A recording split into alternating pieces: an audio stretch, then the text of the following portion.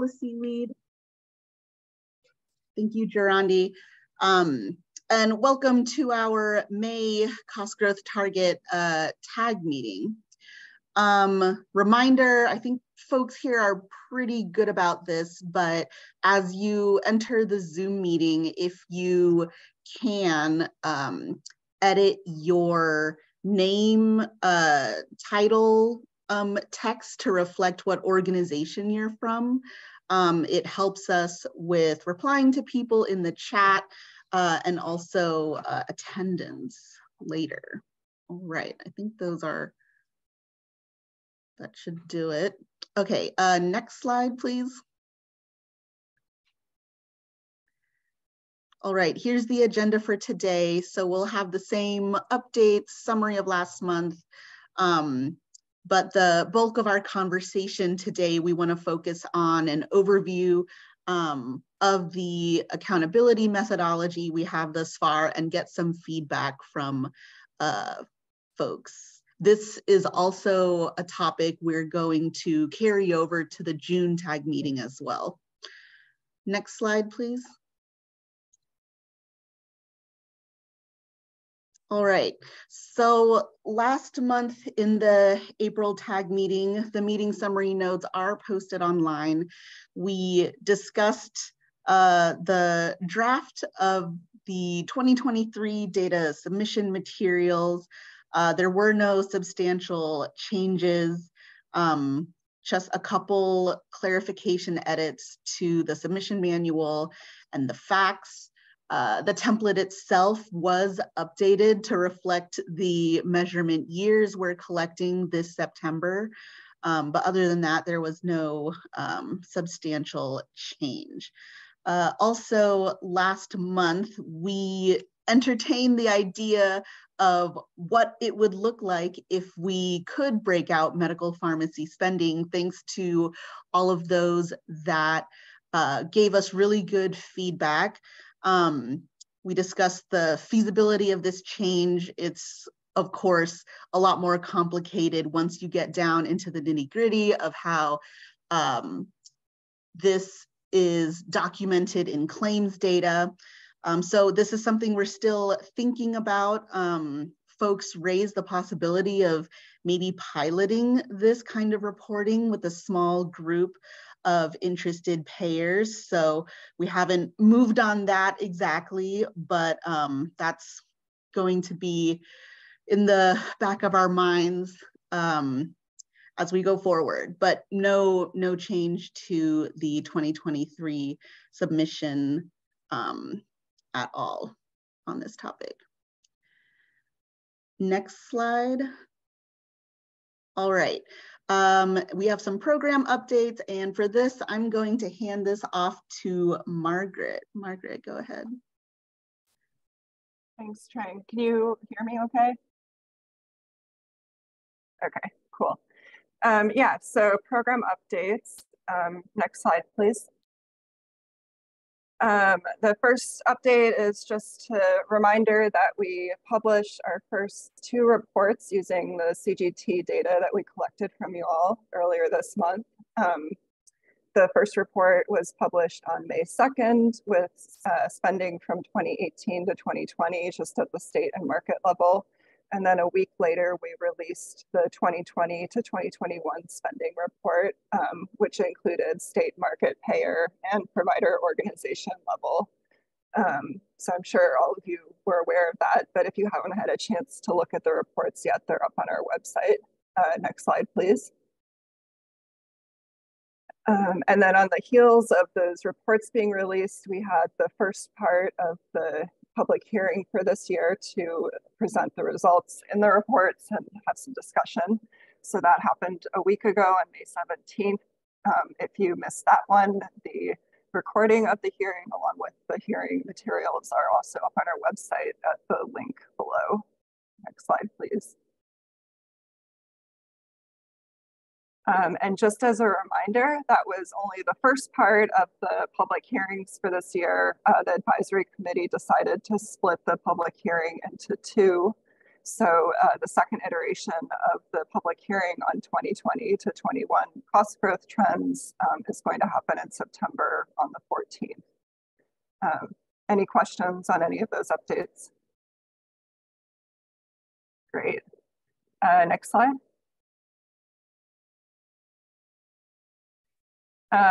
This is the 2023 legislative session update. Just as a reminder, we're only providing this update for informational purposes. OHA does not have a position on any of the bills and is not asking the group to take a position on any of this. As presented last time, we just have one bill remaining in the legislative session that's related to the cost growth target program, and that is House Bill 2045, which is formerly 2742. And the content of that bill is to exclude workforce costs from consideration as total healthcare expenditures. So basically exempt any growth due to workforce costs from accountability in the program. And that bill, since we last met, passed on the House floor and is now in the Senate. Next slide, please. That's all of the program updates also. Thanks. All right. And I think all the payer technical contacts should know this, but the final 2023 data submission materials have been posted online and emailed out to you all. Next slide. So if you go on our data submission webpage, it's linked there. There are 3 updated files. The data submission template, none of the layouts or fields are changed. It's just the dates, the measurement years are changed. So this September, we're collecting spending for services in year 2021 and 2022. The manual has been updated, so has the facts.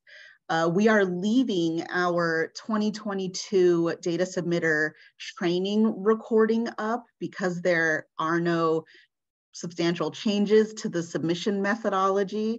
We're going to leave that up for this year. So if you want a refresher on how, like an overview of the template, or if you have new staff coming on board that need an orientation, please refer them to this training webinar. You'll see the slide deck is posted. There's also a cost growth target template with mock data linked as well.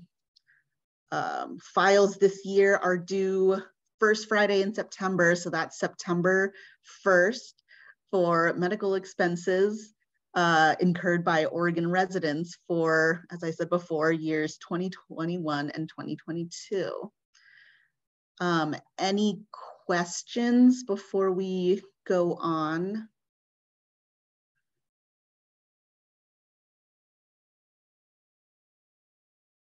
And as in previous years, if folks have questions, you know where to find us. Just email our program inbox.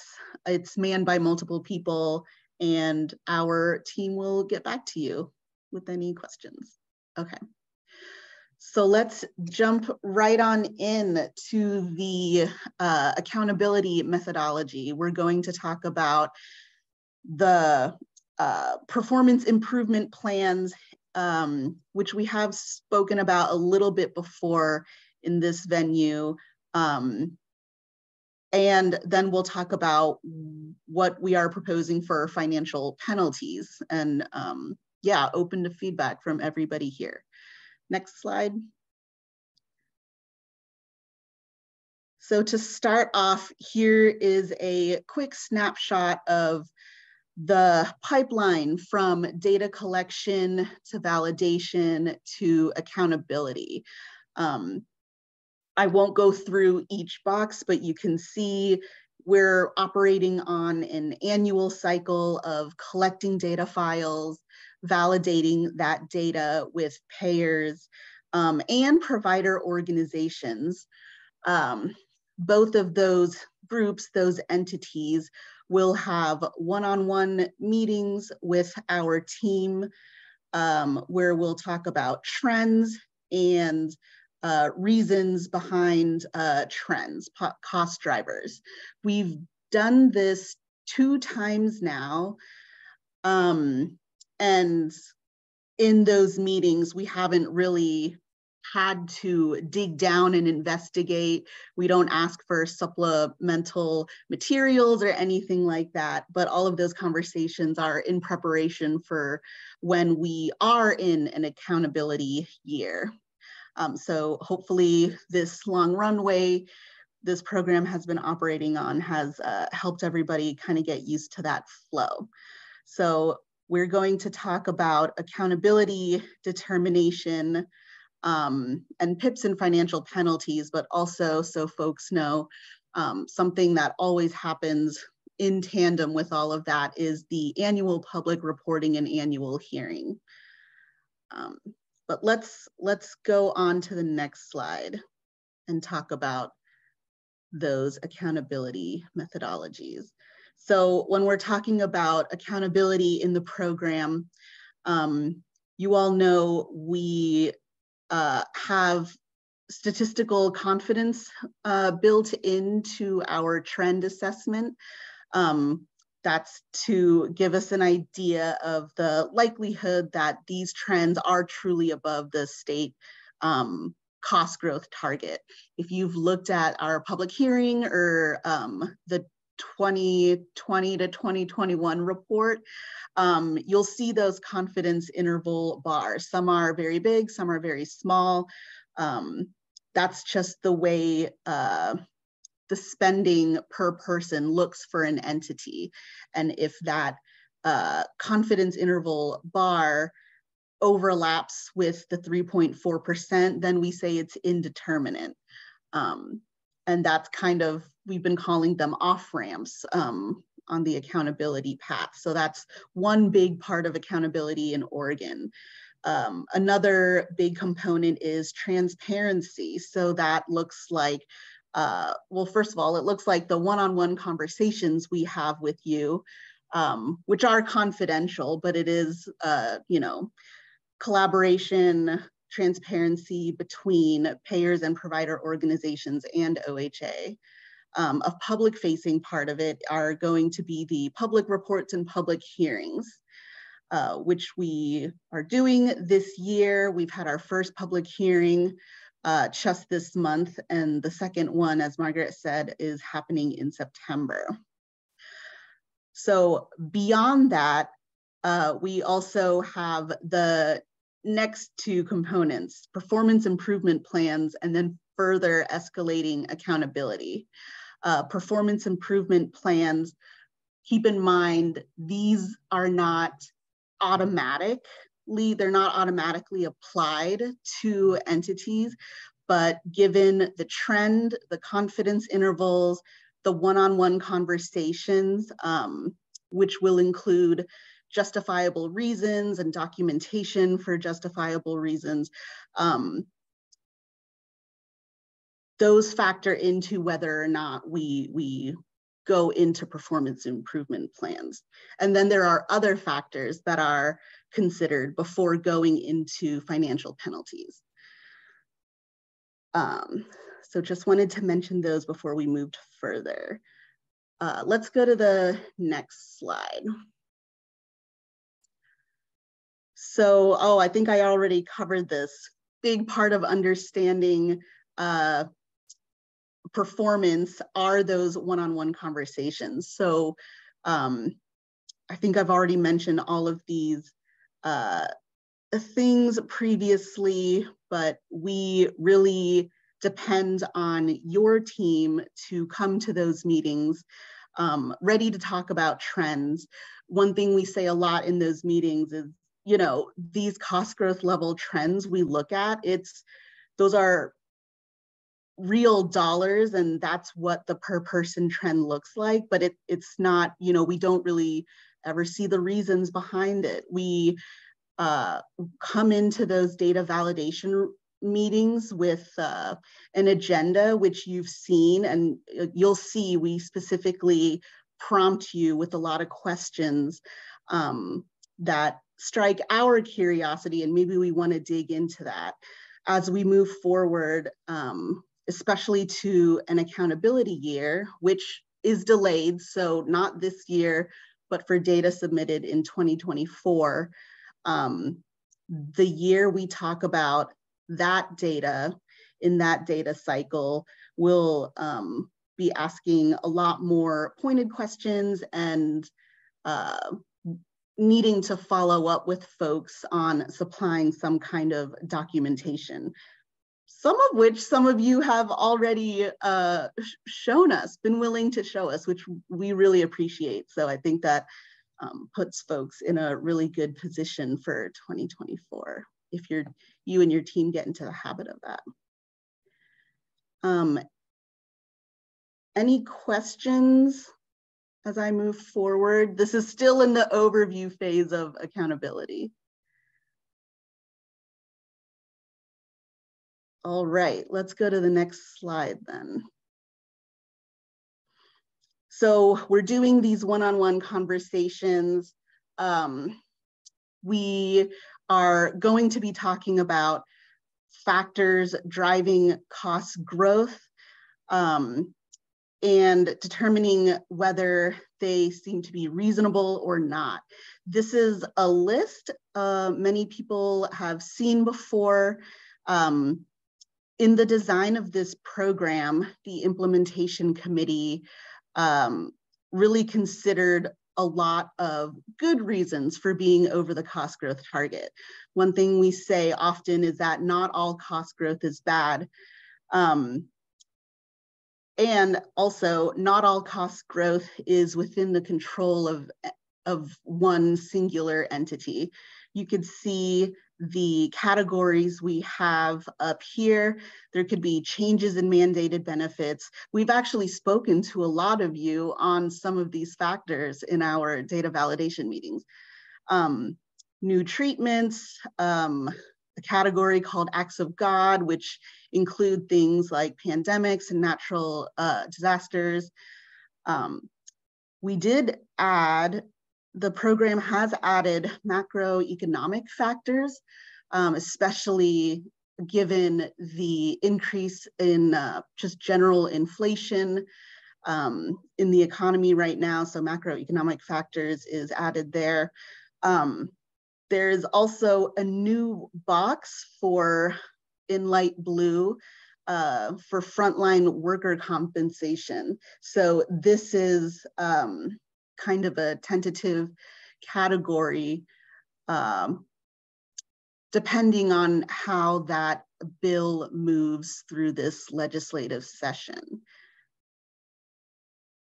Any questions?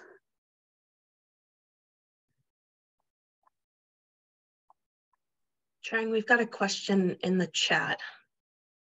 Okay, let me see. Hi, Travis. Okay. Sorry, I'm just going to read this out loud. So during this process last year, Travis ended up creating a mock-up of a template to prepare for the conversations. It did help him focus on the areas OHA wanted to focus on. Would it be possible to provide us a template where we could drop in our current and last year data ahead of time? So the templates, Travis, are you talking about the data output? I'm talking about the, you have a template that you use to analyze the current year versus previous year that also looks at year-over-year growth and looks at and does the calculations for a percentage of growth, but also looked at what our current, like for this situation, what our 2021 submittal looked like last year versus what our 2021 submittal would look like this year, and also looked at any changes in how those went. It's part of the follow-up process, the analysis you do before you come to us and have that conversation after submittal. But when I went through that practice, it helped me to identify any areas for additional focus, which in one case, it actually helped me correct a programming error on my side before submittal. Oh, that's great. I think I know what you're referring to, and that was because Sorry, Travis, you're talking about the data output. So are you asking if we could provide a mock-up or a data output in advance of when we normally would in our process? Not so much that, as much as providing that feedback that has to come from you, so much as if you could provide us the Excel tool that produces that output. Got it. Okay. I think we might need to talk about that internally, but we will report back. Terrific. Thank you. Good question.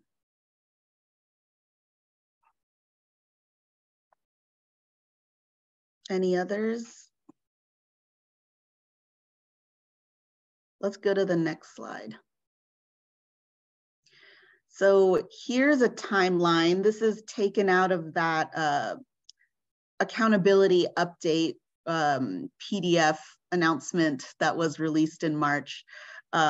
So the advisory committee, which is our governance committee for this program, decided to delay accountability for 1 extra year, given the state of the economy and labor markets, workforce, inflation trends happening right now. So this is the same timeline from that update. Just wanted to throw this up for folks again today to show that data submitted this September 2023, PIPs will not apply to any data in this upcoming data cycle. So we'll get more practice in these one-on-one conversations.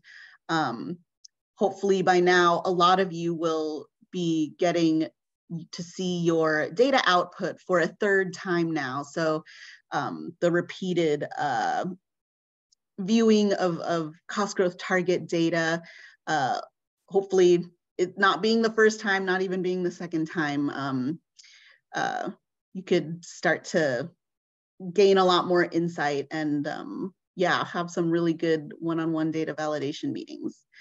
If you look at the next column, cost growth between 2022 and 2023, that data is going to be submitted September of 2024. So that is going to be the cycle where PIPs will apply. And I think that's all I want to say about this slide. Next slide, please. Hey, Trang, can I soften that last sentence you just said? Sure, sure. It's the 1st time in which a PIP could potentially apply to a payer or provider who exceeds the cost growth target with statistical certainty and without a good reason. So I just want to be really clear. It's the 1st time it could happen. That does not mean that it's an automatic, everyone who exceeds the cost growth target automatically gets a PIP. Yes, yeah, those last 2 rows in that table, PIPs and financial penalties, those are not automatic activities for everybody. And some of you are probably sick of hearing us say that, but I think it's really important to be technically accurate about when things apply and where, and be really clear about what things are automatic and what things are not, and will require a lot of that discussion and processing and understanding the reasons as Trang described. Mm-hmm. Yes, very important points. Let's go to the next slide, which is oh, wait, one before. I guess we were already on it. Okay, here we go. So although PIPs do not exist this year, we are still planning on going through the rulemaking process to solidify the PIP process, the template, later this year. So this rulemaking timeline on the right side of this slide is an overview snapshot. This is also taken from the March 2023 accountability update. We want to talk about these methodologies with folks today, again next month in that TAG meeting to collect feedback. We will be discussing this with the advisory committee. The plan later on in the year, July, August, is to start recruitment for the Rules Advisory Committee and hold that actual meeting in September. So that is the plan. And as before, today we're asking for your feedback. Your feedback will inform our draft rule language and any materials brought to the RAC. And I want to also clarify, I know when we did the data submission rulemaking, we repurposed the TAG meeting as the RAC, and you are all the RAC members. That's not what we're going to do for accountability. We will have a separately sort of seated and appointed RAC, and TAG members, TAG participants are certainly going to be welcome to apply to that, but it will be separate and outside of the TAG meetings.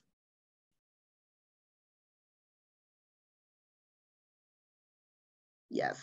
And recruitment for RACs moving forward, it's going to be its own kind of process, right, Sarah, the way we're doing RACs now? Yeah, so there will be a RAC recruitment, or essentially a call if you would like to be part of the RAC. And while this isn't final yet, I think we're planning on having this be a fairly large RAC. So it'll be anyone who wants to be part of the RAC, probably. It won't be, you know, there's only 2 seats. It'll be more broad than that. But I think we will likely look at a limitation like only 1 representative from each organization could be on the RAC. So we're, you know, not 5 people from the same plan on the RAC, but every plan that wants to be on the RAC could be on the RAC. So we'll have more details when we launch the recruitment, and we'll certainly send a notice about all of this out to the TAG distribution list. But just wanted to clarify that it's not going to be sort of in the TAG meeting automatic, you all are RAC members like we've done for the data submission. Yeah. Are there any questions about the timing or why we're doing rulemaking, why we're planning on doing rulemaking this year, anything like that before we get into the details?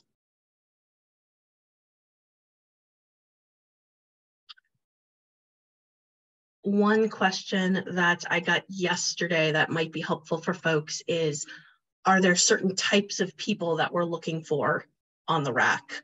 And we will provide more detail on that, but I don't think so. It's not specific expertise or, you know, specific. It's you're someone who can represent your organization and you're familiar and going to be ready to share feedback and talk about the process. So for some of you, that might be your government relations folks. For some of you, that might be you. It might be your advisory committee member, if that's the level of leadership that's engaging with our program. So we really expect that'll be a mix based on who you are and how you've been connecting with the program, but it's really up to you. We're not going to say that you have to be a TAG participant to be on the RAC, or that you have to be a data analyst to be on the RAC, or anything like that.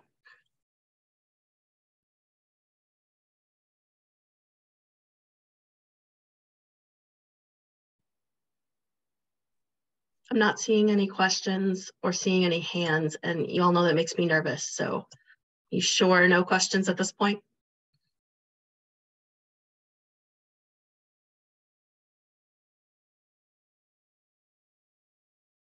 Okay. Well, let's get into PIPs then. All right, I'm gonna cover the next couple slides. If these look a little familiar to you, it's probably because we shared these last year, April or May TAG last year. And we did get a little bit of feedback, which you'll see in these slides. But we wanna get this in front of folks now, now with another year of data submission under our belts and rulemaking planned for the summer, fall of this year. All right, next slide. Okay, so once again, performance improvement plans. They are a part of accountability in the program, but it is not an automatic activity for folks. We look at statistical certainty, we look at the reasonable basis for cost drivers, for an entity's performance year trend in any of the 3 markets we cover: Medicaid, Medicare, that's Medicare Advantage, and commercial. Next slide.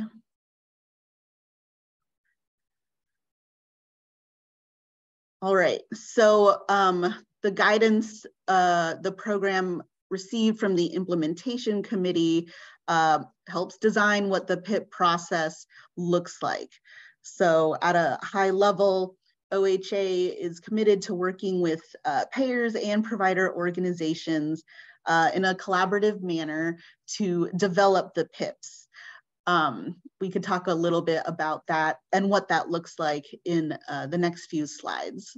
So our team is available here to provide technical assistance.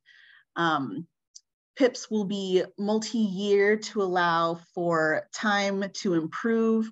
I think when we spoke about this last year, folks mentioned we might need to extend reporting beyond the end of a PIP implementation period, just to allow some run out time to see those improvements.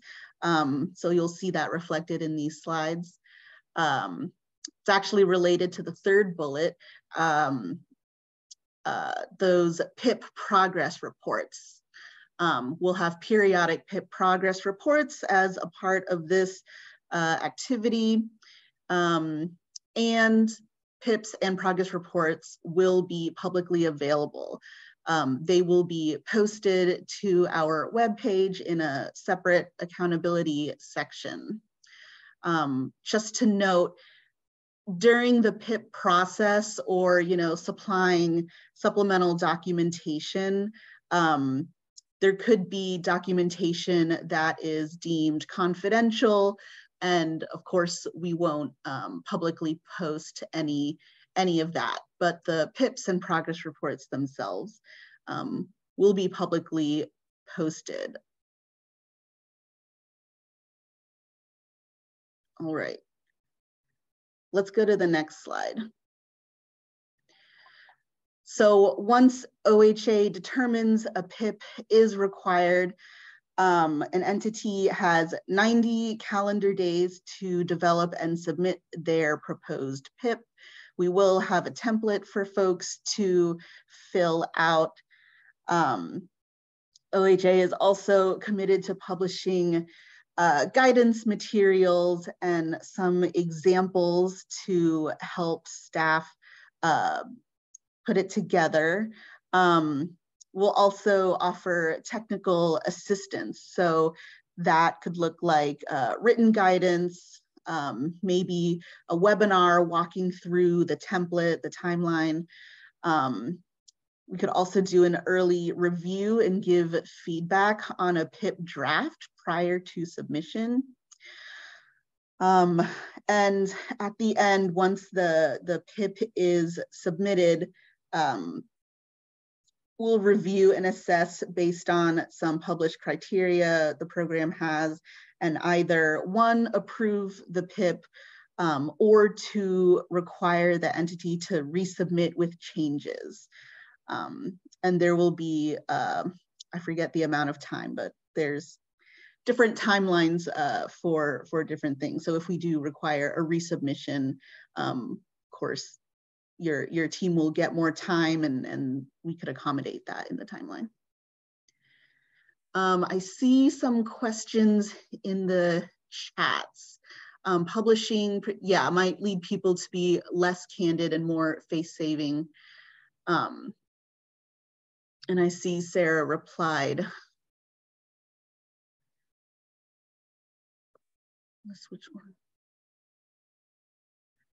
Yeah, so I think I could say, so the PIPs themselves are not super granular. The template we are working on, and that will share out ahead of the June TAG meeting. You'll see a lot of it is going to be a little more high level. There's a lot of narrative. We're not asking for detailed data, projections or anything like that. There could, yeah, Sarah. Yeah, I'd love to hear feedback from others on Travis's comment, because when we look at Massachusetts, our leader state with the cost growth target program, Massachusetts recently put their first organization on a PIP. So their program structured a little bit differently.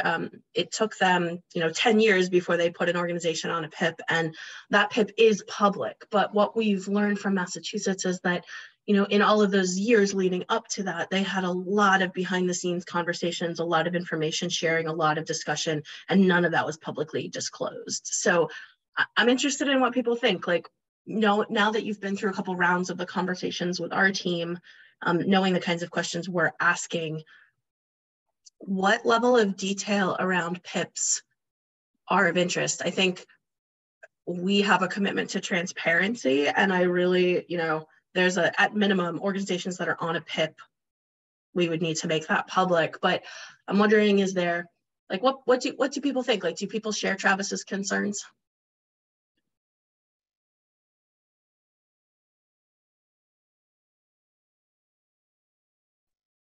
This is Kristen. I'll say it probably depends on the issue. Some things that they're proprietary or have to do with different business agreements and those kind of things, we'd probably just want to make sure in the rules we detail what kind of consideration would be given before we did make something public, to Rep. Nelson's point.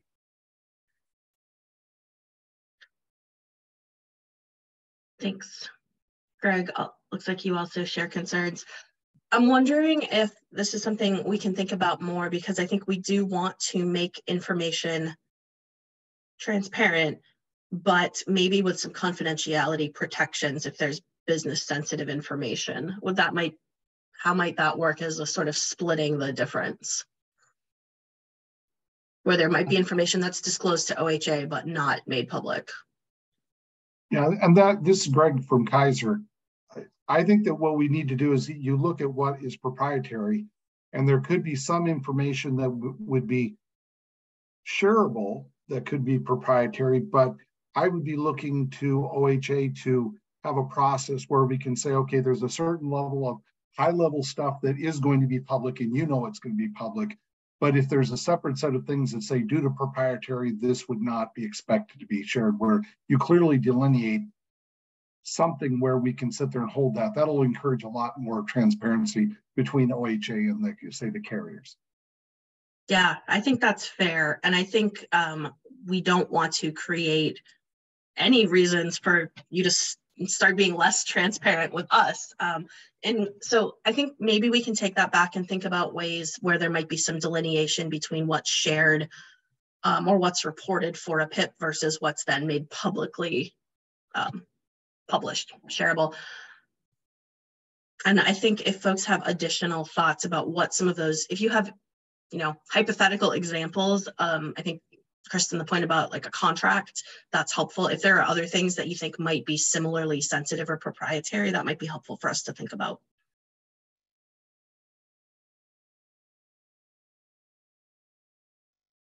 Larry, I see your hand up. Yeah, thanks. I would just call out too, I think we've learned some of this from the CCOs around even just a matter of public posting, but also what about public records requests? If we're submitting a PIP to you all for review, what comes available for public records request? And do we need to ensure that appropriate redactions are done upon such a request? That's a great call. And I think something for us to think about in rulemaking is if there are protections around public records requests. And that's something we've dealt with in other programs. So I think we can look to that for some examples.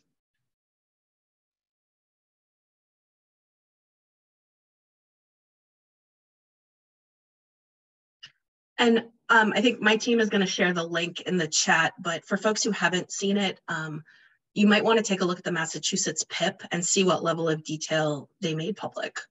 And, I'd love feedback on, like, is that the right amount of detail? Do you have concerns about the level of detail that was made public in Massachusetts? Sort of helping pinpoint that a little bit would be helpful.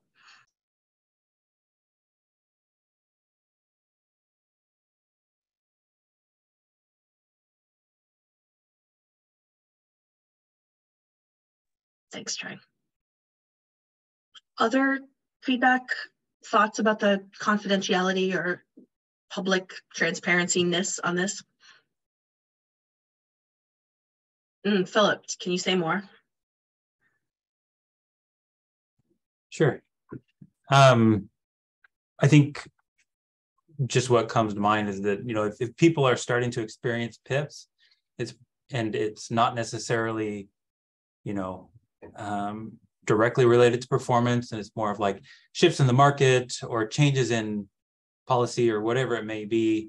You know, I would want to know if others are experiencing challenges, and there's ways to inform us about that so that we can accommodate and learn from what challenges others are experiencing in the market. That's specifics are not as important as much as actionable items. Interesting. Okay. I'm going to ask, let me throw this back to you. In our report that we just published with the payer and provider level data for 2020 and 2021, we summarized at a fairly high level the themes about the challenges that we heard from payers and providers.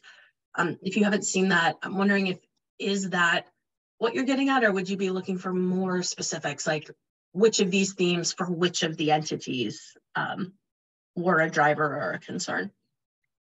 Yeah, I think it reinforces the level of reporting you guys have been providing. It's been helpful to see that from a clinical perspective. Okay, that's helpful. Other thoughts, Trang? I'm sorry I took over facilitation, but this is a really interesting sort of direction for feedback, and I'm interested in making sure we really hear from folks here.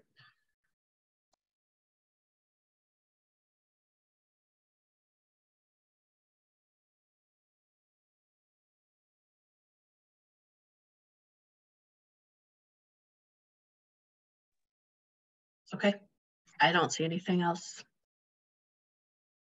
All right, let's go to the next slide. This is really helpful. Thanks, everybody. So PIP process, implementation and reporting. So once a PIP does get approved and it begins, periodic progress reports are due to OHA. These progress reports, last year we originally set them at quarterly, but got a lot of feedback from folks that it might make more sense to have this on a 6-month basis, just to be able to collect enough data to report a trend, which sounds really fair to us. And as mentioned before, PIPs and progress reports will be published to OHA's website. Yes, confidential information will not be included. So yeah, we will wanna have some separation of information supplied to us, and then what information gets further posted publicly to the website for public transparency in the program. Any questions? Yes, Greg, 6 months may be reasonable, but realize it could take longer for impact to show up in the data. Yeah, last year, I was looking at the notes, we talked about looking at performance even after the PIP activity period had ended. I don't think we have we'll only look, 1 year post end of a PIP. We don't have anything like that. That might be something we need to take on a case by case. And I think I want to clarify, because Greg, this is an important point. Like, I think you'll see in the next couple of slides when we talk about some of the PIP content, I think the kinds of things we're envisioning that are in PIPs and the kinds of things that would be included in those progress reports, we would hope that some of those are things where we might see more immediate impact. So they might be much more process measures and not the total cost of care measurements. Absolutely would expect that to take longer, and that's on its own reporting. So I think we're looking at creating that PIPs would involve creating intermediary process measures where we would be able to tell if things are changing. So I'm just going to throw out a bunch of examples that may or may not be relevant, but if, for example, maybe one cost driver that was identified or something that an organization was working on in a PIP was related to contracting. And they said in our PIP, what part of what we're going to do is move more of our contracts to these specific types of value-based payment arrangements, or move more to a global budget, something like that. Maybe then what's being reported in the PIP is, what percent of contracts have been renewed and have moved into that new VBP model. So much more process focused, where I would hope we would be able to see impact, even if we're not seeing the effect on the total cost of care until a longer timeline. Does that make sense? And I think we're going to share a little bit more on the next couple of slides.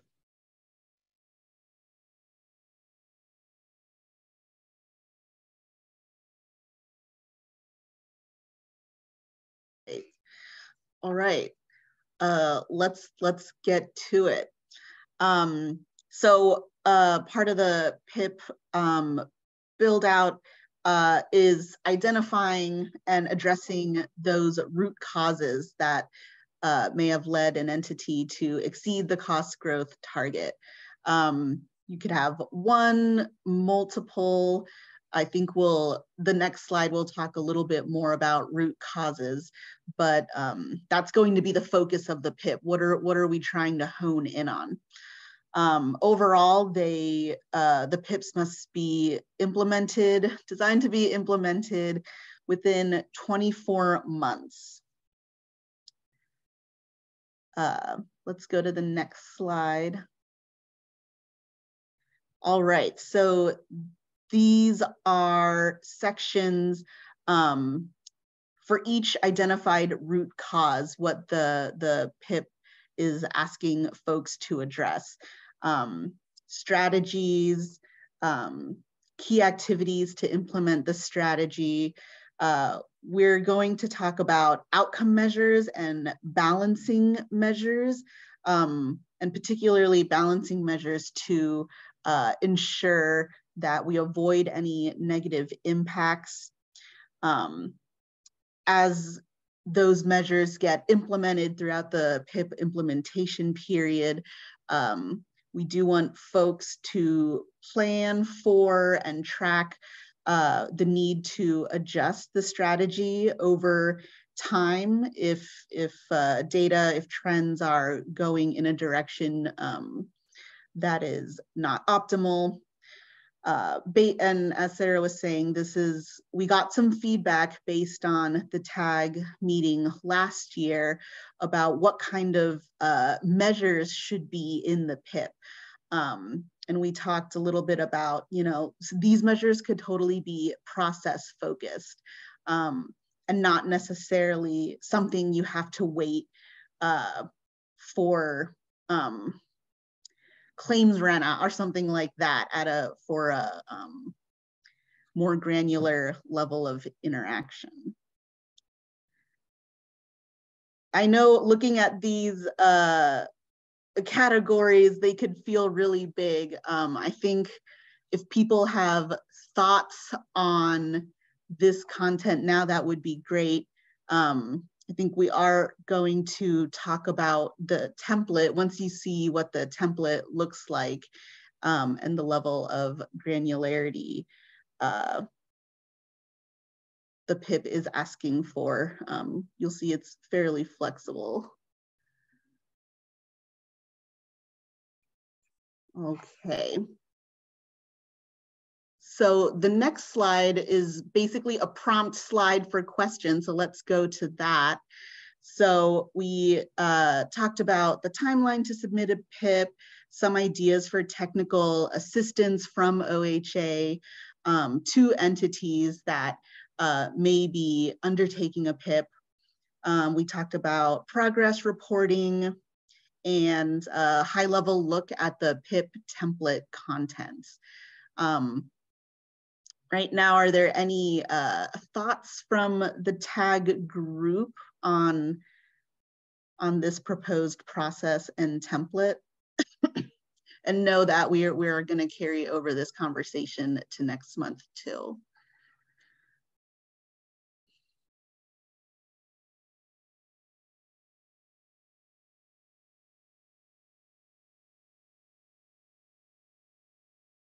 Okay, I think maybe for next month too, if we could get some more information on, you know, what's publicly posted, what's acceptable to OHA, but we'll consider it, you know, in the confidential bucket of information.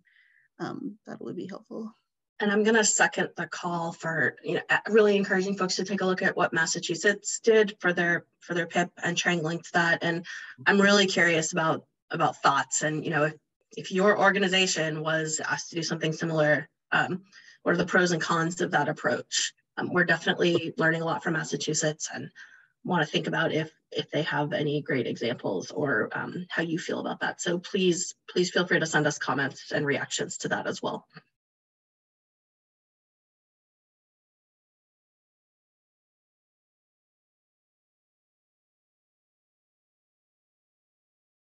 Okay.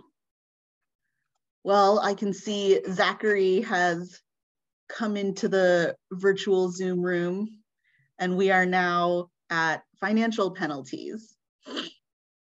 So walk us through those, Zachary. Thanks. Yeah, can do. Thanks, Drang.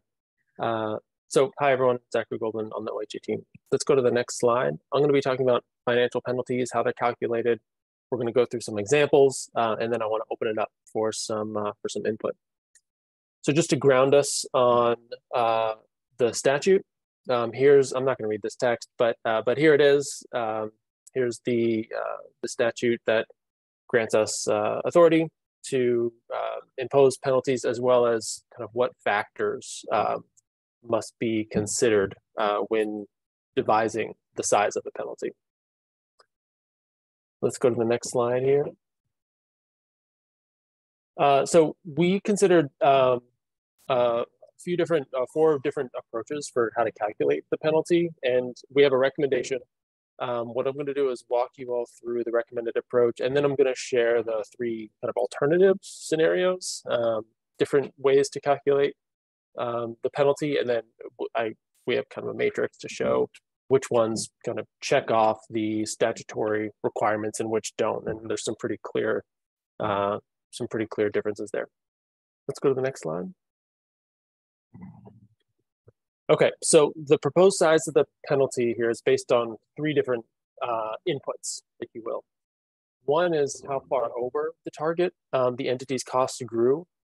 So if it's a 10% growth in PMPM, and how far over that target of 3.4%. The second input is the dollar amount, so the per member per month cost. And the third is the size of the market we're talking about for that entity, number of member months. This is a kind of a direct quote from the bill, from the statute. The criteria must be based on the size of the entity. So we feel like the number of member months is a pretty good representation of the size for the issue that we're trying to deal with here.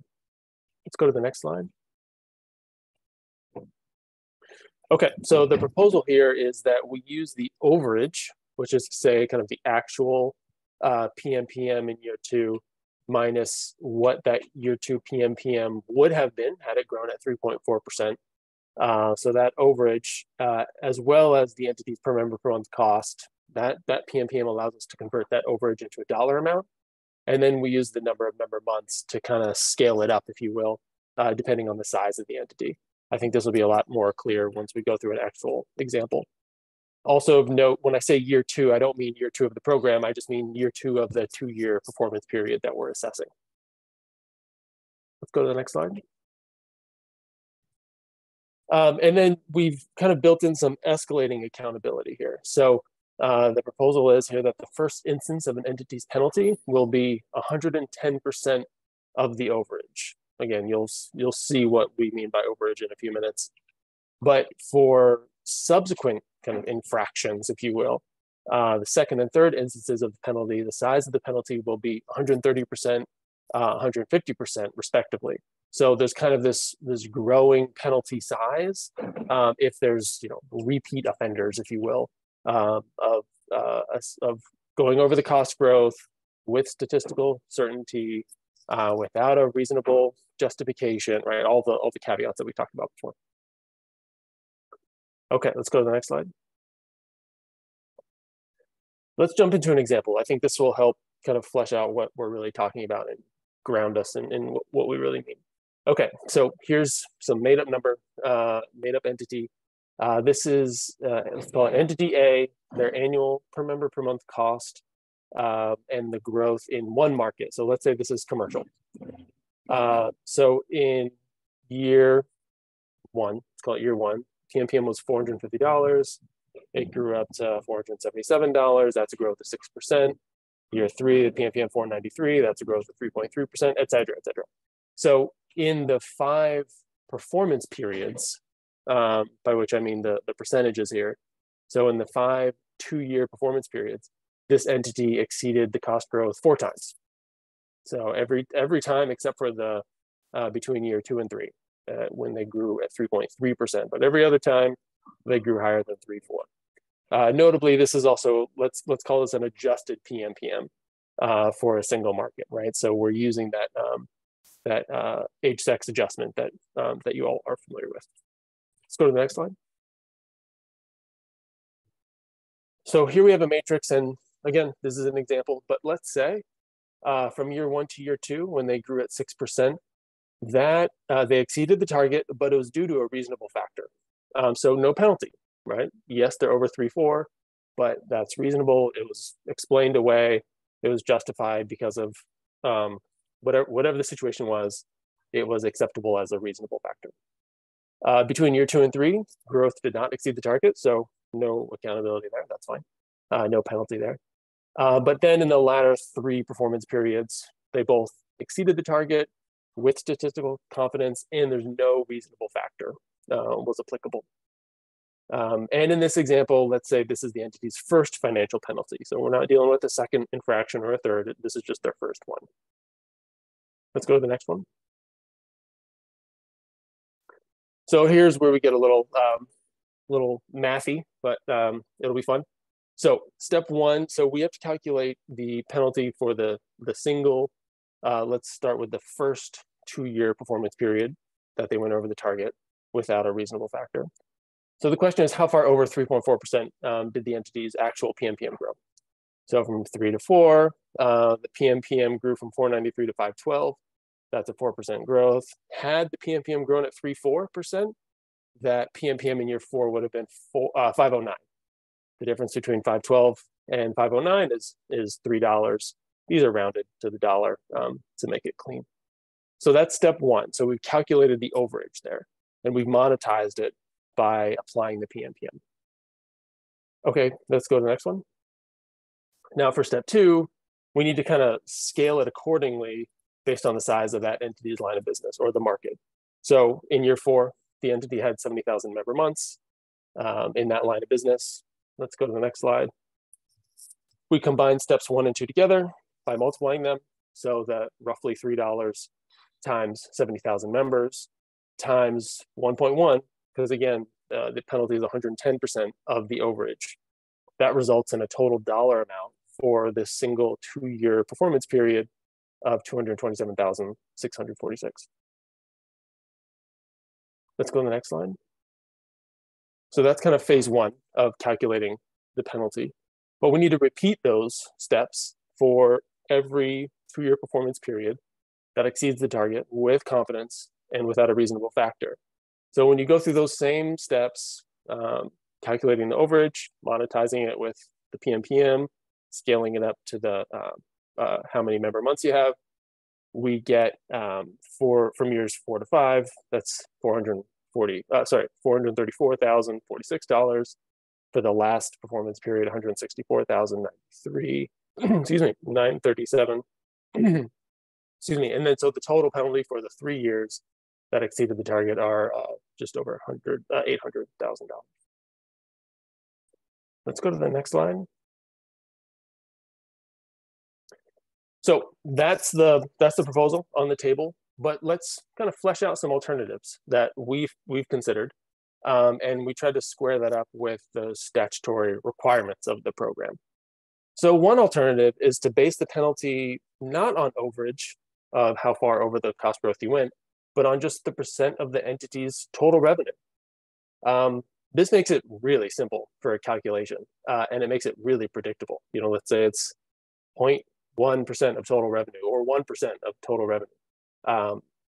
Clean, very predictable, but doesn't reflect the degree to which the entity exceeded the target, which is clearly in statute. So that's the downside. This has no bearing on if the entity was at 20% year-over-year growth or 3.5% year-over-year growth. So it kind of fails on that merit. Let's go to the next one now, because we have another alternative.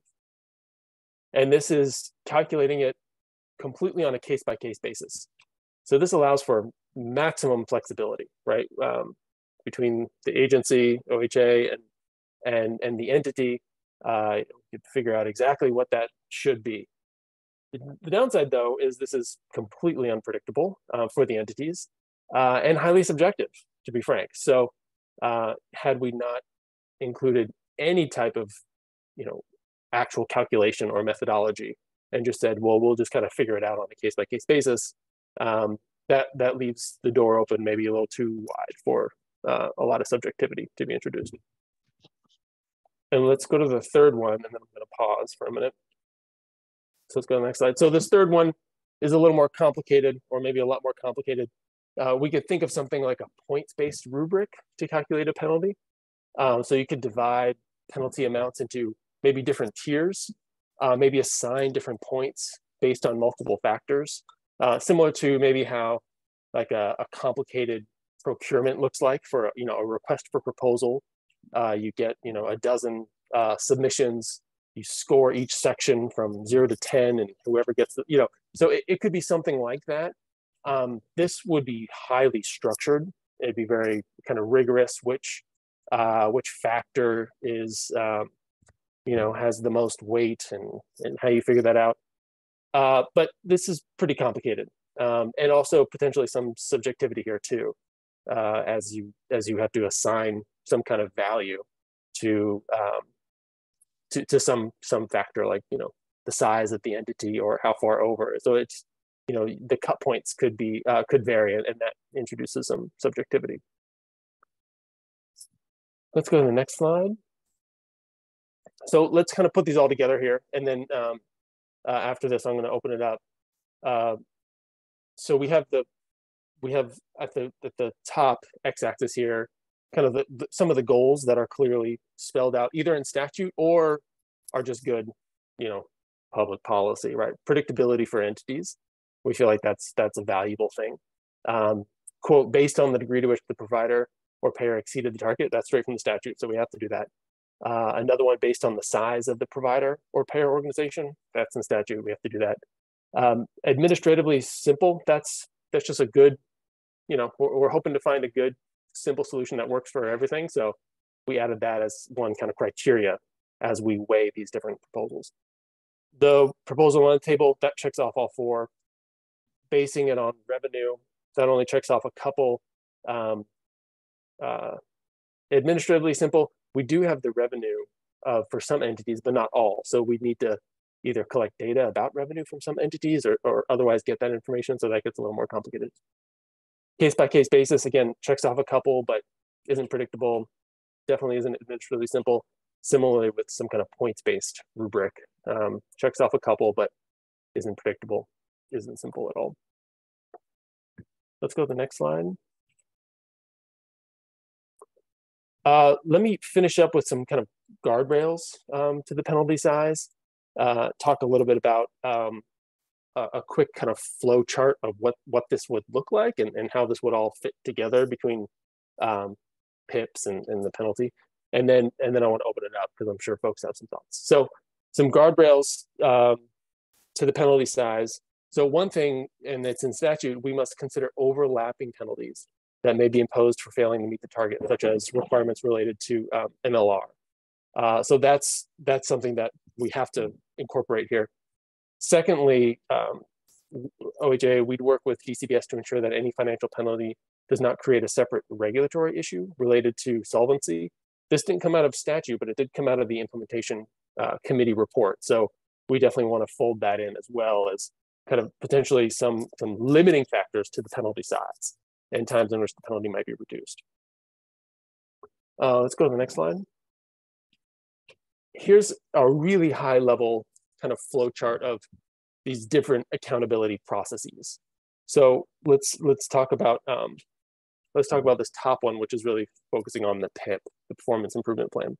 So OHA, we calculate the cost growth, we do the statistical testing. If, and I'm going up top here, if growth meets the target or is indeterminate based on those confidence intervals, then there's no accountability. But if the growth exceeds the target with confidence, then there's kind of a second tier of questioning. Is growth reasonable? If so, excuse me.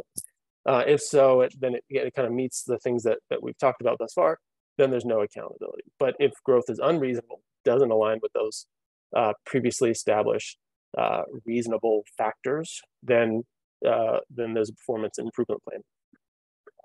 Let's drop down here. The penalties are really kind of a wider view, which is to say the growth exceeds the target in at least 3 out of 5 performance years, performance periods, without acceptable reason.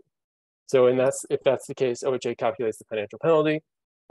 We check for insolvency concerns. We check for any overlapping with any other penalties, and then there's the financial penalty. Let's move on to the next slide, which I think is just the open tag feedback slide. And so here's where I want to open it up, get some thoughts, get some reactions. I see one question in the chat here from Bill. What if an entity has alternating years of high trend and low trend? Would they get any credit for hitting the target over the entire multi-year span, even though they missed the target in some years? Yeah, great question. Folks from the OHA team, correct me if I'm wrong. I think the implementation committee dealt with this same question, and I'm almost certain, I want to verify that there's no kind of credit given. The program is really based on a 2-year performance period analysis, and then that's just repeated. And yeah, let me add in, the original implementation committee did talk about this, and that's where the 3 out of 5 years came from. So we do look on a rolling basis. So it is possible that there's an alternating 1 year on, 1 year off, but that instead of you have to, the 3 out of 5 years was sort of the reasonable compromise in that to address that. I will say that there were some concerns about a 3 out of 5 year approach because the implementation committee raised some questions about whether or not an organization could game this and say, we're going to front load all of our increases in 1 year and sort of take the hit in 1 year, but then make sure that we, are managing things. And others on the committee said, well, you'd have to really have a lot of control over the market. And we don't think it's likely that anybody would be able to manage the market, the macroeconomic factors to such a degree that they could game year on, year off, 3 out of 5. But I think they did talk about it. The last thing I'll say is, Bill, to your question, is the current advisory committee has had several discussions about whether or not cost growth should be averaged out over multiple years. And that is something that we are talking about to supplement our public reporting to continue to give that bigger picture, but that doesn't change that we look at each 2-year performance period and the growth between those 2 years, and that it's those periods of time that add up for that 3 out of 5 years. So I think the short answer is no, we're not looking at an average calculation, but that is something we're exploring to supplement reporting to give a better understanding of what's happening over time. I see a hand from Greg. Go ahead. Yeah, I've got several different thoughts on this. The first is kind of a general, I'll start with kind of my general thoughts on what you presented, and then throw out an additional kind of suggestion. The first one is that it appears that the rules and regulations are being interpreted similar to an MLR type situation, where the concept there is you make too much money, it's not really reasonable for you to have that kind of profit, so you need to give that profit back. Okay, that has a very strong understanding here. This seems like you're applying the same thing. And I know your example showed that, if you're going through the PMPM difference, it almost treats like that difference over 3.4% is profit that should be recovered or something like that. And your example also showed that, yeah, it seemed pretty straight. You'd have 3% and 4% and 3% and kept it very, very thin. But I look at just this last year, and in commercial, you had 10%. Okay, let's say that it was determined that that was not reasonable, that shouldn't have been 10%. Well, you'd have a $35 PMPM. You'd be sending Kaiser a bill for almost $200 million. Now, $200 million, you're going to sit there and crash RBC ratios. You may not make it insolvent. You know, when you talk about solvency, that there's several levels of it. But if I looked at the RBC ratio and that suddenly took a crash of that amount, you have inherently made the industry and the protections that RBC type things for the citizens of Oregon, you've now weakened those protections for the sake of this program. So that's kind of a generalized thing, that how big this could be and how devastating it could be, and how I don't see that it's reasonable. So and let's talk about the year that you had this 10%. Well, you've had a 10% hit, you didn't predict it, and maybe you could have said, well, it could have been controlled. But if the company's already losing money, what you'd be telling Kaiser specifically, as an example, hey, there's $200 million that's going to go into some other program or some other place. And Sunnyside Hospital, by the way, which is for the benefit of Oregon citizens, we can't update it. We're going to have to just put off all capital improvements. We're going to not be able to invest in the very things that are needed to treat the public.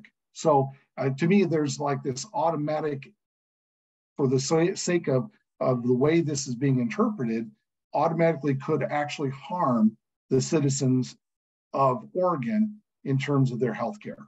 So I have a concern. That's just a general overall thing. Then I start thinking, well, okay, I do get what you're trying to do here. You know, so now I'm going to put that aside, which is the concern of Kaiser, and say, let's look at what you're doing here. You need to sit there and make it, you know, we'll say, suggested to the size of the company. So you have to, so tying it something to what the company is makes perfect sense. It has to be scalable. It has to be scalable to the size of the, you know, how big you've gone over it. You know, the penalty should fit the crime, as they say.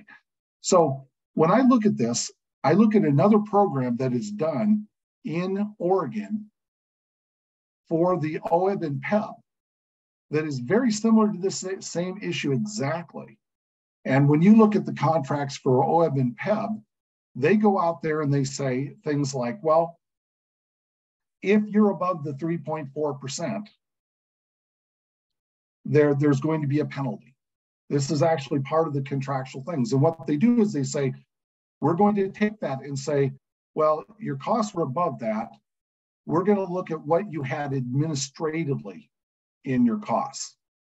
And they have kind of a couple tier system. They'll say, if it's greater than X%, we're going to claw back some percentage of your administrative fees that we, and it would kind of be, well, you know, what do you expect the margin to be? So if there is a expected margin that would have been built within that administrative level, you'd be saying, you know what, whether you achieve the margin, we're not even going to care about, because once again, it's almost assumed if you have this big cost, we probably didn't have a margin. But this would sit there and say we'll say some sort of actual expectation of margin within a rating and administrative fees. And what you say is, well, we're going to go in and we're going to say on that, we'll say actual expected value. And there's a lot of ways you could formulate this. You'd say, we're going to then hit you with some percentage of that. And so, like I said, using OEB and PEB as an example, you might be able to come in and say there's like a 2% hit against the administrative fee, or 1%, whatever that would be. So you're making it a meaningful penalty to say, hey, you guys need to do something about this. But at the same time, you're not trashing the industry. You know, that you could have a year that you literally could really crash the industry in the state of Oregon in one fell swoop. You know, so that's my concern. But like I said, in the flavor of saying, we understand that you want to have some teeth in this. You could create something that could make a meaningful, something that you feel it, but it does not you know, the penalty fits the crime as opposed to just being this vast windfall. Now, so that's the program. The last thing I would sit there and say is I have concern over where does this money go? And using my example, us being an integrated company where we have hospitals, and when we're not for profit, we're going out there, we know that the money that we make in op gain goes towards replacing a hospital that is getting used. You know, just like, yeah, we know a hospital wears out. And that's true. And that's true even with the non-hospital entities. There's a certain amount of the money that they're paying into the hospitals that they're having to pay that is exactly the same thing, because you don't want a situation where you no longer can have money that's available to do this. So I would sit there and make another recommendation that where is this money being kept? Because I would hate to sit there and say, hey, Oregon is a state. You're going to have substandard hospitals statewide, but we got lots of money to sit there and build some new roads. I understand that roads are needed. Greg, Greg, I want to jump in and I want to just clarify that last point because Zachary didn't cover it in his slides, but there is some statutory direction about where the dollars go. And I think we'll want to talk about that more in rulemaking, but it's pretty clear that any dollars that are assessed through financial penalties do not go into a state general fund or a slush fund. They don't go into offsetting roads. And that there's specific intent that they go to support health programs, health equity investments type of thing. I think we want to come back and have conversations about what makes sense there. And I think there are some really interesting ideas that have been suggested in the last couple of days about sort of maybe those dollars don't go to the state. Maybe they're a required investment that the entity has to make with those dollars instead. But I want to just clarify for everybody that they don't just disappear into the ether. They are intended to be used for healthcare access and affordability, and there's statutory direction around that. Okay, thank you. That answers the questions and statements that I had from my point of view. Thanks, Greg, for sharing that. And it's a really interesting idea you propose. One thing that goes through my mind is if the penalty were to focus on kind of the admin slice and it's some share of that, what does that mean for the provider entities? I mean, that's kind of a cleaner thing for the payer side, but for a provider, what does that look like? Which has significantly less kind of regulatory oversight as to what admin is, what the MLR is. So it's kind of a different can of worms. Yet we have to apply penalties to two very different types of entities. The methodology could differ. There's nothing in statute that says the methodology has to be the same. So we could for sure entertain and explore that. But the question still beckons, what would that be for providers? Great thoughts. I know we have some more comments, and I see, Travis, your hand is up as well, but I want to just throw out one more thing that we didn't even put in the slides. And maybe that was an oversight on our part, but one option that is also an alternative is that the financial penalty is just a flat fee. It's just set, and maybe it's like you exceed the target 3 times, $500,000, full stop.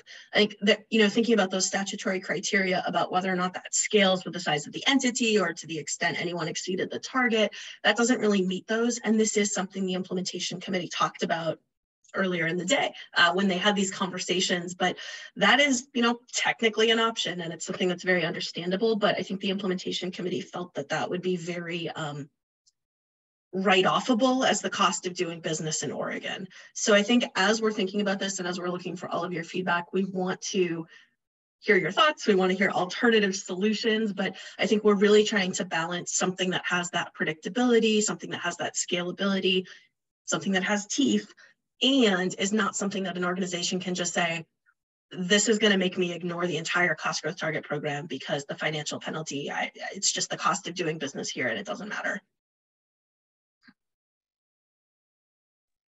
Great. Let's go to Travis. I see your hand. Yes, thank you. When I look at those that fee schedule and what you're looking at there, and I agree with Greg on a number of those issues, but if you missed a target by the percentage times the member months times the dollars you're over means, say you missed it by $1 million, then your penalty is now an additional $1,100,000 the first time. You've already been unprofitable by that $1 million of additional costs that you already bore, and then you're paying another $1.1 million on top of it at the first penalty. That seems like it's just an insane amount of a burden if you have something going on, because it really deprives you of the ability to correct things from the payer side. Yeah, if you have a bad contract that you're paying out too much on, that drives up your costs, you may not be able to change that until the next year, but you have to bear the terms of your contract until that goes through. And you might be on the hook for $1 million more than you really should have put out. But now you get penalized by the state by another $1.1 million. And I'm saying $1 million because that's scalable by the size of your organization. It could be a lot more than that. And that's just on the first offense. The degree of penalty that you're looking at right there, in addition to everything else, just seems like it's out of scale. And I want to remind folks that the financial penalties, and I know this is the first time we're talking about them, but the financial penalties are intended to be the escalation. So by the time we get to this point, lots of things have happened. There have been a lot of conversations and justifications and documentation and back and forth about, were these costs reasonable or not? Were these costs within the entity's control or not?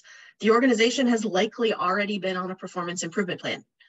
So I want to just recognize that this is sort of like the last resort. Like, lots of things have already happened. And so the reason that the implementation committee recommended this 3 out of 5 year period is so that we are allowing time. We know, and the committee knew and flagged things like, it takes time to change these contracts. It takes time to right the ship, or whatever metaphor you want to use. And so the financial penalties were never intended, and they're not set up in statute to be the instant, 1 year you're over, here's your bill. This is over a series of time, and a lot of things happen between point A and point Z.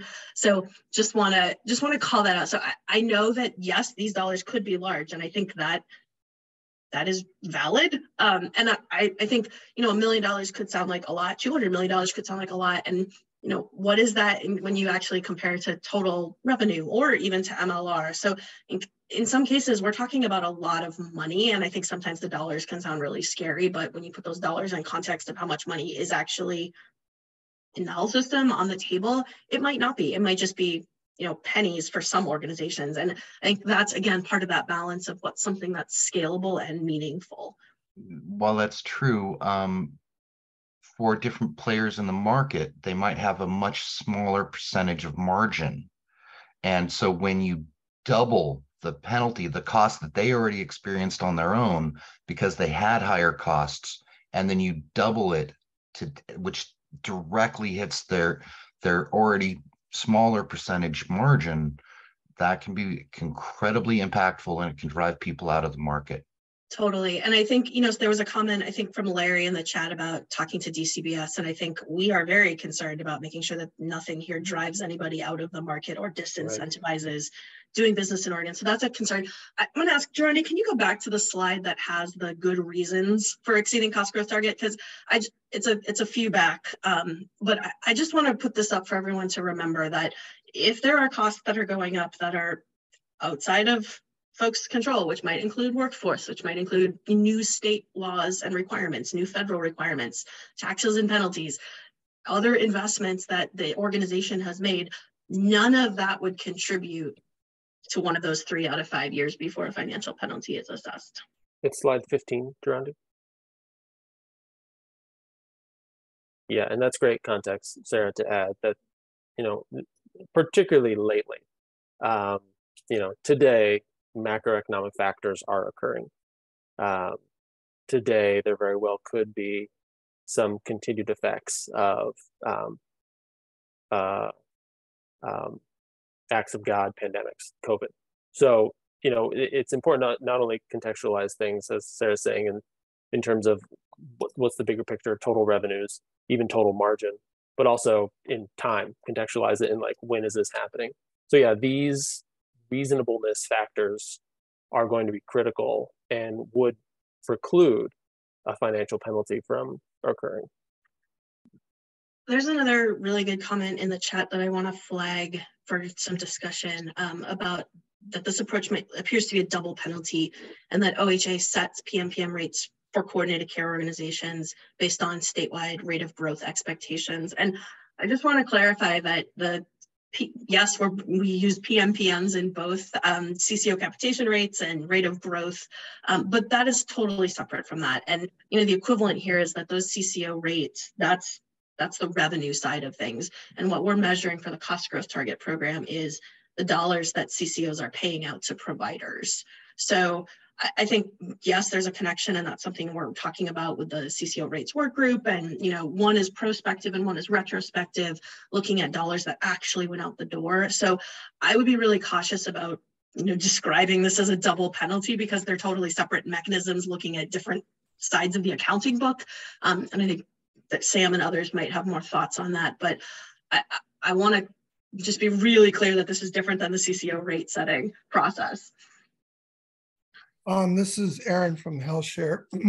That was my comment. I guess the perspective is that if there is a high increase in costs, right, the mechanism that has been developed by OHA is to increase rates to help the CCOs cover those expenses.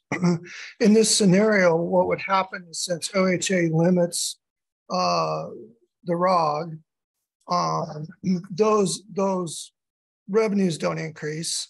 And then at the same time, if claims are increasing and we get hit with a penalty, not only are our expenses going to go up because we get a penalty, but our revenues don't go up.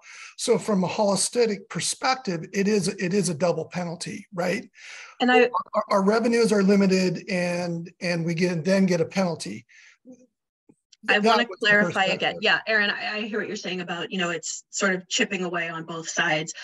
I want to again clarify that there are all of these reasons that happen or that get taken into account before a penalty. So, I think we're using a lot of language right now, like getting hit with a penalty. And I want to, this is sort of last extenuating circumstances, like other avenues have been exhausted. And I think things that go into CCO rate setting, and again, Sam, I'm going to tag you if you want to add context here, but things that go into that conversation, those are some of the considerations that we would have as part of the determination of reasonable process. If OHA raised or lowered CCO rates because of changes in services or benefits, that's something that's, good reasons for impacting cost growth. So again, it's not an automatic consideration. And I'm starting to feel like I'm sounding a little defensive. So I'm going to say one more thing and then I'm going to shut up, because this is really great feedback and concerns that you're raising. But I do just want to clarify for folks that I know this is the first time we're having this conversation, and possibly some of these methods might sound really scary. And also, these are conversations that the implementation committee had really carefully, thinking about what the right escalating mechanism would be, and whether or not the escalating mechanism should it be price setting? Should it be rate caps? Should it be financial penalties? And they landed on this. And I think we could send around again some of the discussion that the implementation committee had in 2020 when they landed on this, and that led to setting this up in statute. So I think we want to make this as workable and as reasonable, and your feedback is fantastic. So please keep it coming. And also, I think this is there were a lot of conversations that have come into this already, and we're not necessarily sharing all that history. And I know not all of you were around for the 2020 conversations with the implementation committee. I can really appreciate that, Sarah. I think the other concern is this is new, and the people on this call are, numbers oriented. We're either finance or actuarial types of folks, and we look at worst case scenarios. I know that you are trying to mitigate what you're saying by saying, well, we're going to look at these exceptions and these exceptions. From a finance and actuarial perspective, we look at worst case, right? We look at it, worst case is the rate of growth is 10%, and we're going to get hit with a penalty. We don't look at what we can say is the mitigating factors, because we don't have that history on how that's implemented, right? Totally fair. Thank you, Aaron. That is, I think that's a lot of the concern, to be honest. Mm-hmm. Yeah, that's fair.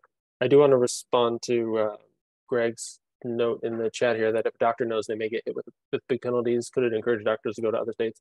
I want to clarify that there's no single doctor here that's going to be penalized, right? We have kind of size thresholds for what these provider entities are, and they're larger than a single doctor practice. You know, they hung a shingle. So just in terms of like an inclusionary criteria, that's important to keep in mind. I see. Let's see, Bill, you got your hand up. Yeah, thanks, Zachary. I'm going to make a bold prediction since I have the ability to see the future. I will just say that, you know, when I look at this, the thing that occurs to me is, based on what I'm seeing here, my prediction would be no penalty will ever be assessed. And the reason it seems to me that way is because the magnitude of these penalties will be so large in comparison to the providers or the company's margins that you will not be able to do it. And there will always be some subjective way to explain that there is a reasonable reason behind the increase. It might be a better strategy to have a smaller penalty that you can actually impose, as opposed to having a penalty that is so big that it will not realistically be able to be imposed. Bill, can I love that prediction. Can I ask you a philosophical question? Sure. Is it better to have a small penalty that organizations might say, yeah, it might happen, but it's not a big deal if it happens, so we're just going to write that off, versus this big penalty, scary penalty that might never actually be assessed, but the sort of threat of it helps keep pressure on the system? Which might actually be more effective in motivating change? That's a good philosophical question with no, it's not answerable. I guess my opinion would be that a penalty that is significant without being gigantic, I mean, people will pay attention to that. I know we would, for sure we would. You know, I don't think you need a penalty that's going to amount to like half of a company's entire margin in a particular year to get somebody to pay attention. You know, when you look at just as a health plan, I mean, maybe our MLR is around 90% or something like that. And so, you know, we're working with our gross margin before we even have any expenses of 10%. And let's, maybe our profit margin is 1 or 2%. Okay. Well, if you missed the target for 3 years, say by an average of 1 or 2%, you could be talking about 6% of total revenue. I mean, oh my God, that's our profit for a multi-year period. That could be half of our entire operating margin for a given year. I mean, that's a huge penalty. And when you talk about a primary care group, it's a similar math because, if say primary care is 15% of total cost, I mean, these penalties, they could be huge. You just wouldn't be able to implement them. And so, it's so I get what you're saying philosophically. It's like I'm just blanking on an analogy to use there, but I mean, the penalty would be so severe that yes, people would have to pay attention. But maybe there's other ways of getting people to pay attention. Can I ask, and I asked this in the chat, I would love to hear, and we will not hold you to this, but like ballpark, what's significant? Is, you're saying 6% is hugely problematic. I mean, Zachary threw out, 0.1% of total earlier as an example. Like, is there a number that is sort of significant enough to pay attention to, but not, let's say, financially devastating? I think significant is such a subjective term. I have no sense from you all, like what you mean when you say significant or not significant. Yeah. Let me give that some thought. I don't mind throwing out a suggestion for what I think would be significant. Thanks. And, folks in the chat, if you have numbers, again, welcome it. We'll not hold you to it. And I want to make sure we're hearing a lot from the plan folks. I know we have some providers on the call too. So provider organizations would love your thoughts, especially because you don't have the MLR parallel.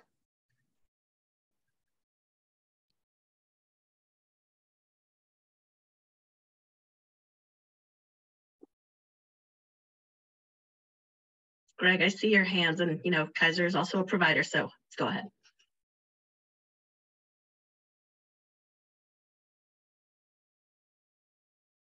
It may be an older hand from previous, and that's okay. I guess I need to take myself off mute. There you go. I have another kind of concept just to toss, and I don't know how you would work this in. And I just think about how things get played out in terms of premiums that go out to the member groups. So a lot of times you might have a trend, and I think HSO was talking kind of along those concepts, because the state will come in and say, well, we don't care what your trends were. We're going to just give you 3.4%. You're done.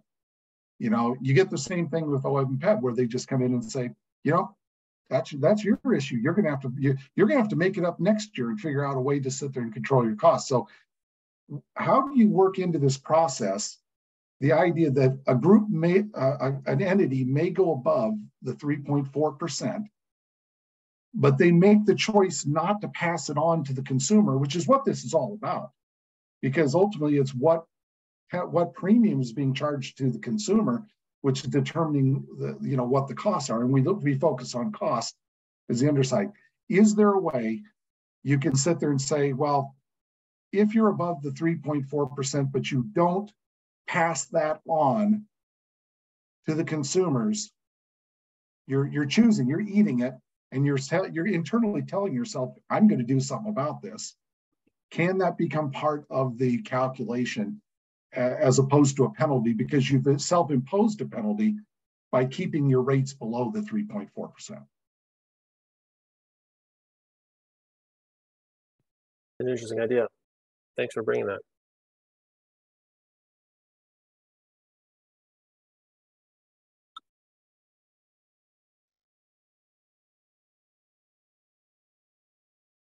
We do have in the I'm thinking of the PIP template. There is, I think, at least in the way I've been thinking about it, some space to talk about, okay, the entity is going to have to embark on some strategy, right, to lower the growth, and what does that look like? And if there are savings from now to later, how are those savings realized, and where do they go? Do they get converted to, lower cost sharing amounts for some, somehow, or lower premium growth, that kind of thing. So, well, I think what you're saying, Greg, could tie into the PIP process. I think what you're proposing is to tie it into the penalty calculation itself, and think of it slightly differently. I'm also interested, Greg's comments making me think about, again, thinking about this is all about affordability for the consumers, and this maybe is a mechanism that only works for calculating for payers, not providers. But what if the penalty is funneled back into holding premiums down? And so it doesn't go into a state fund somewhere, but it is essentially a premium rebate like there are for ACA plans. Are there options there maybe?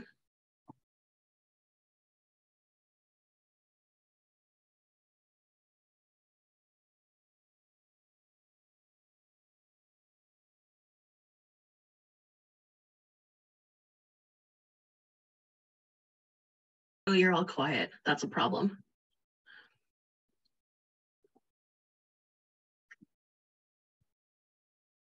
I want to flag again, are there other thoughts from the provider perspective, provider orgs that are on the call? We've been talking a lot about premiums and margins, and I know it's all a really different set of calculations from your perspective. I also want to just state a fact that you all are familiar with, but I just want to put it out there that the plans are already used to thinking of things in terms of MLR and thinking in terms of rate review processes that DCBS does, but the providers don't have anything even closely analogous with that necessarily. So, this penalty construct kind of fits, sort of. It's very different. But it's somewhat related to MLR, premium rate review, in terms of just kind of oversight. But for the providers, this is like totally new. So I'm really interested in hearing from provider groups and entities.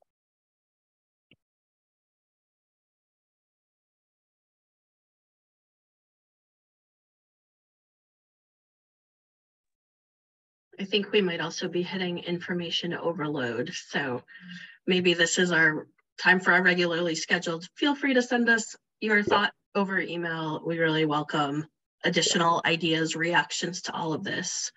And again, we're going to continue developing this. We plan to come back in June.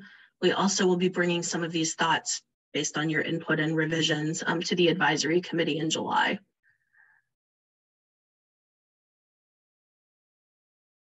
Yeah, so and new ideas, totally different ideas are welcome as well, right? If you have, and we've heard some today, which is excellent. But if you have a totally new or just a slightly, a variant on the theme, we welcome all of that. We have to figure out these penalties. It's in statute. So it's a matter of how we operationalize, how we implement, how we calculate.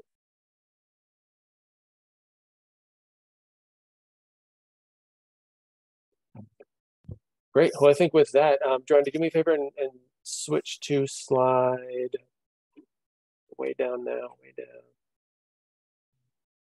Bear with me. 45. Thank you. And I think I'll pass it back to Trang if Trang's still on. We got a wrap-up meeting in June, the end of June, from 10 to noon. We're going to continue discussions here on accountability. Yeah, Trang, go ahead, take it away. Yeah, well, I mean, that's basically it. We're going to continue talking about this topic next month. And yeah, thanks for the great feedback today. Send us an email if you have other thoughts, and we'll bring more to this conversation next month. Thanks, everybody. Wait, hold on. Before we have a couple more slides though. Go to the next slide, just in terms of like high level timeline. So we have some data submission stuff happening. See, May, we're going to release 2023 editions of the template. Anything else to highlight here, Trang? No, this is a running schedule we have. If you go to the next slide, you'll see the rest of the year. These are our tentative tag plans. And another reminder, the files this year are due the 1st of September. All right. All right. We can probably wrap it there, right? Thanks, everyone. Yep. Really appreciate the participation, collaboration, and input. These slides are available online. Yep. And Sarah just posted the link. All right. Have a good rest of your Wednesday, everybody. Thanks all. Take care. Thanks, everyone. Bye.